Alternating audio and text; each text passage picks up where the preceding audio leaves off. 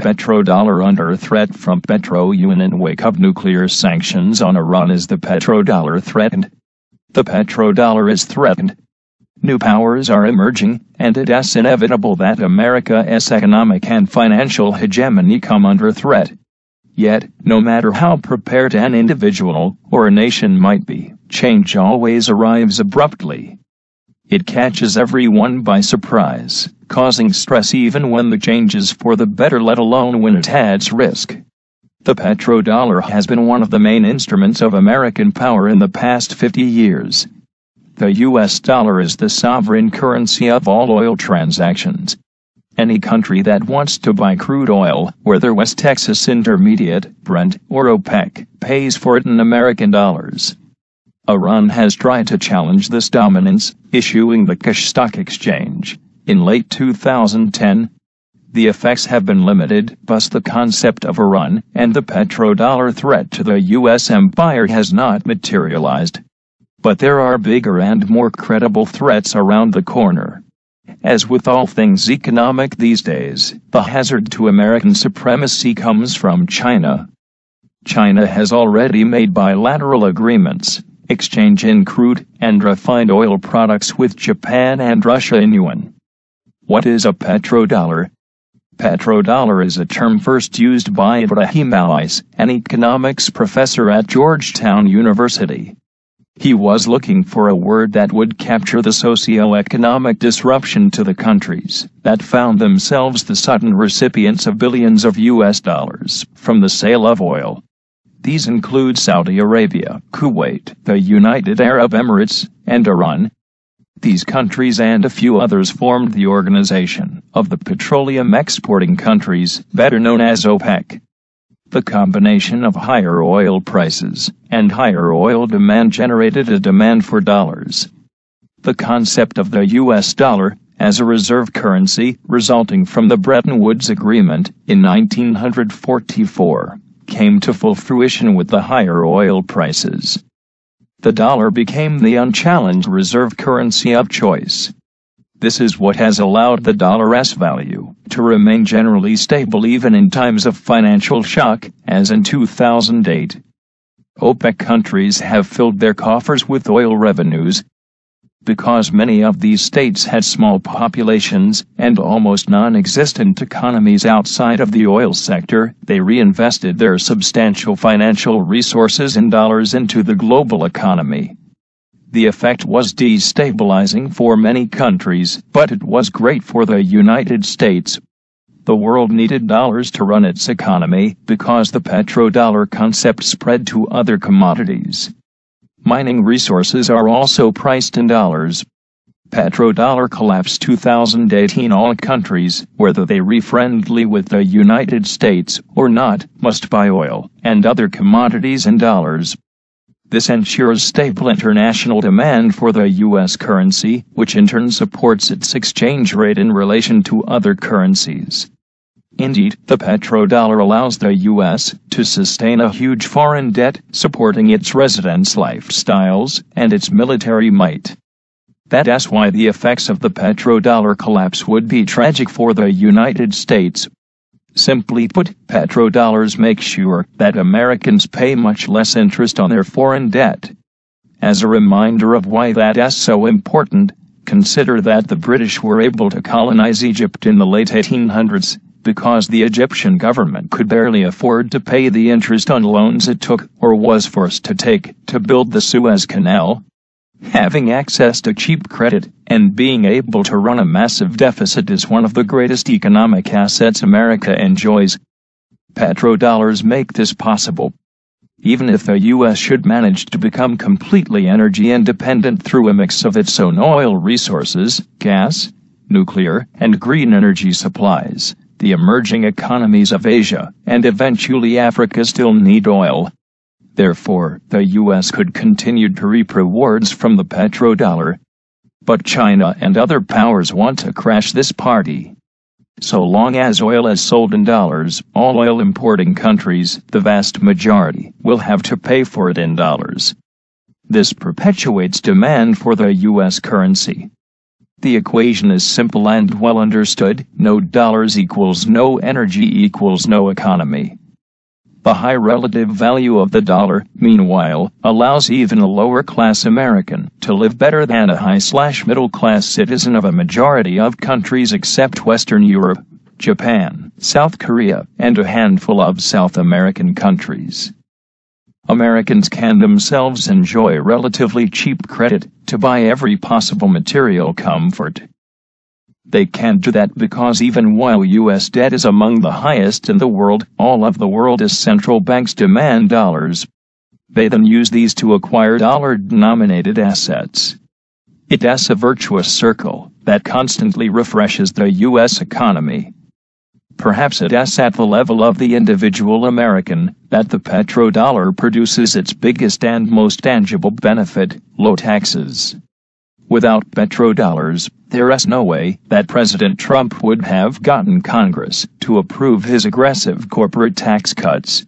The petrodollar ensures that no matter who's in the White House, any major economic mistake can be absorbed thanks to the dollar's hegemony, a hegemony that the petrodollar makes possible. The rise of the Petro Yuan. Enter the Petro Yuan. The size of China's economy has been catching up quickly with the United States. Understandably, China wants its geopolitical influence to spread in accordance with its economic power, and establishing its own indispensable currency has become a priority. The petrodollar has shown how useful a tool having access to a currency everyone needs can be. The catalyst that could accelerate the Petro Yuan's rise emergence, however, will likely come from Iran, or, more specifically, U.S.-Iran sanctions. China is one of Iran's main customers for crude oil. It's also one of the biggest proponents of the Iran nuclear deal. The tougher Washington acts toward Tehran, the more it will drive Tehran closer to Beijing and Moscow, of course. On January 12, President Trump confirmed that the U.S. would not resume enforcing sanctions against Iran. Source: Trump keeps U.S. in Iran nuclear deal but adds new sanctions. Bloomberg, January 12, 2018 period. The White House has added some new restrictions against a dozen or so individuals working on Iran's missile technology, but nothing new has been added to the Iran nuclear sanctions timeline. The nuclear deal continues for another 6 months, at least. But that is not going to stop the Petro Yuan. The Iranians know that Trump has de facto approval of the Iran nuclear deal, despite his campaign promise to stop U.S. endorsement for it merely buys them time. The geopolitics of the Middle East now are as complex as ever. Conditions are such that a single miscalculation could lead to a disastrous war. Iran cannot challenge the United States militarily. Whatever the Iranian leaders are, they've proven to act strategically. After all, chess was a game perfected in ancient Persia. They can hurt U.S. interests better by encouraging crucial buyers like China for its oil in yuan, reducing the impact of U.S. sanctions should Trump or any other president change their minds on the Iran deal. When will the petrodollar collapse? It may well be Iran that decides the outcome of the question. When will the petrodollar collapse? Thus, Iran will also be the one to watch for Petro Yuan news. Unencumbered by sanctions, Iran can sell its oil to anyone. But the U.S. has priced itself out of Iranian oil. It doesn't buy it. Thus, it can't impose any conditions of purchase as was the case in the 1970s. Given the choice, Europe would also prefer to pay for oil in euros. But it lacks China's influence now. Moreover, if China started to pay a major energy-producing country like Iran in yuan or Petro Yuan, it could demand similar arrangements with other producers from Venezuela, North Africa, or Saudi Arabia. This would result in putting enormous pressure on the dollar, which would collapse against other major currencies. The petrodollar would lose its value, giving way to the Petro Yuan. There is little that the United States can do about this. Iran can produce oil cheaply. Thus, even if oil prices were to drop to below break-even levels for such major producers and regional rivals as Saudi Arabia, Tehran would still be able to secure a profit. If the Saudis overproduce to bring prices down, they would hurt themselves and their allies more than they do Iran. While Trump threatens to impose sanctions against Iran at the next review, should he do so, Iran could resume its nuclear arms program. It would force the U.S. to risk another and extremely costly military intervention. China, Russia, and the EU have made it clear they support the Iran deal. The U.S. might only get backing from Israel and Saudi Arabia for any military action against Iran. Clearly, sanctions are no longer the strongest instrument that the United States can use to thwart Iran's emergence as a regional power, much less its nuclear aspirations. The history of Iran sanctions has shown they have not been effective. U.S. sanctions against Iran were first imposed after the 1979 revolution. The holding of hostages at the U.S. embassy served as the trigger that brought Ayatollah Khomeini to power. Sanctions intensified during the 1980s. The escalation over the past decade resulted from concerns that Tehran launched a program to develop nuclear weapons. The restrictive measures against the Islamic Republic of Iran have included the freezing of its capital abroad, some $10.0 billion, and bans on importing goods and services, anything with a potential military application. The most effective tool in the U.S. sanctions box against Iran was one against foreign companies investing in the Iranian energy sector. This has slowed Iranians from developing their oil assets, new exploration, and refining capacity. The idea was to force Iran to come to terms, to surrender diplomatically. It turns out, Iran may be the one to impose its own terms thanks to the threat of the Petro Yuan. It may be better for Trump to consider improving relations with Iran. Such a policy has a better chance to perpetuate the influence of the petrodollar. Hostility, on the other hand, will accelerate its demise. The petrodollar is dead. Long live the Petro Yuan.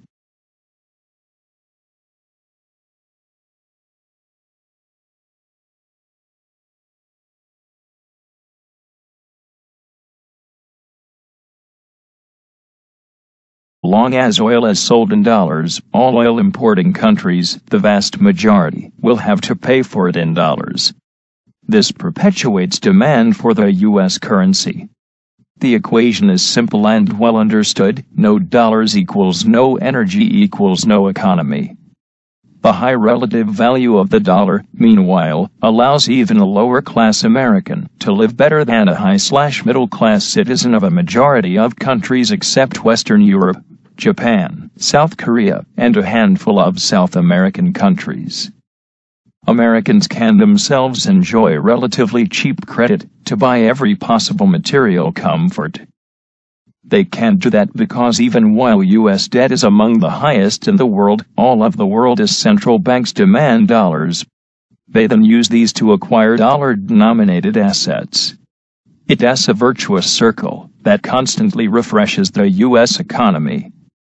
Perhaps it's at the level of the individual American that the petrodollar produces its biggest and most tangible benefit: low taxes. Without petrodollars, the U.S. to sustain a huge foreign debt, supporting its residents' lifestyles and its military might. That's why the effects of the petrodollar collapse would be tragic for the United States. Simply put, petrodollars make sure that Americans pay much less interest on their foreign debt. As a reminder of why that's so important, consider that the British were able to colonize Egypt in the late 1800s because the Egyptian government could barely afford to pay the interest on loans it took, or was forced to take, to build the Suez Canal. Having access to cheap credit and being able to run a massive deficit is one of the greatest economic assets America enjoys. Petrodollars make this possible. Even if the U.S. should manage to become completely energy independent through a mix of its own oil resources, gas, nuclear, and green energy supplies, the emerging economies of Asia and eventually Africa still need oil. Therefore, the U.S. could continue to reap rewards from the petrodollar. But China and other powers want to crash this party. So oil prices. The dollar became the unchallenged reserve currency of choice. This is what has allowed the dollar's value to remain generally stable even in times of financial shock, as in 2008. OPEC countries have filled their coffers with oil revenues. Because many of these states had small populations and almost non-existent economies outside of the oil sector, they reinvested their substantial financial resources in dollars into the global economy. The effect was destabilizing for many countries, but it was great for the United States. The world needed dollars to run its economy because the petrodollar concept spread to other commodities. Mining resources are also priced in dollars. Petrodollar collapse 2018. All countries, whether they are friendly with the United States or not, must buy oil and other commodities in dollars. This ensures stable international demand for the U.S. currency, which in turn supports its exchange rate in relation to other currencies. Indeed, the petrodollar allows the petrodollar under threat from Petro Yuan in wake of nuclear sanctions on Iran. Is the petrodollar threatened? The petrodollar is threatened. New powers are emerging, and it is inevitable that America's economic and financial hegemony come under threat. Yet, no matter how prepared an individual or a nation might be, change always arrives abruptly.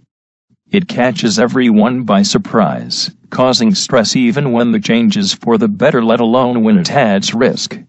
The petrodollar has been one of the main instruments of American power in the past 50 years. The U.S. dollar is the sovereign currency of all oil transactions. Any country that wants to buy crude oil, whether West Texas Intermediate, Brent, or OPEC, pays for it in American dollars. Iran has tried to challenge this dominance, issuing the cash stock exchange in late 2010. The effects have been limited, thus the concept of Iran and the petrodollar threat to the U.S. empire has not materialized. But there are bigger and more credible threats around the corner. As with all things economic these days, the hazard to American supremacy comes from China. China has already made bilateral agreements, exchange in crude and refined oil products with Japan and Russia in yuan. What is a petrodollar? Petrodollar is a term first used by Ibrahim Alais, an economics professor at Georgetown University. He was looking for a word that would capture the socio-economic disruption to the countries that found themselves the sudden recipients of billions of U.S. dollars from the sale of oil. These include Saudi Arabia, Kuwait, the United Arab Emirates, and Iran. These countries and a few others formed the Organization of the Petroleum Exporting Countries, better known as OPEC. The combination of higher oil prices and higher oil demand generated a demand for dollars. The concept of the U.S. dollar as a reserve currency, resulting from the Bretton Woods Agreement in 1944, came to full fruition with the higher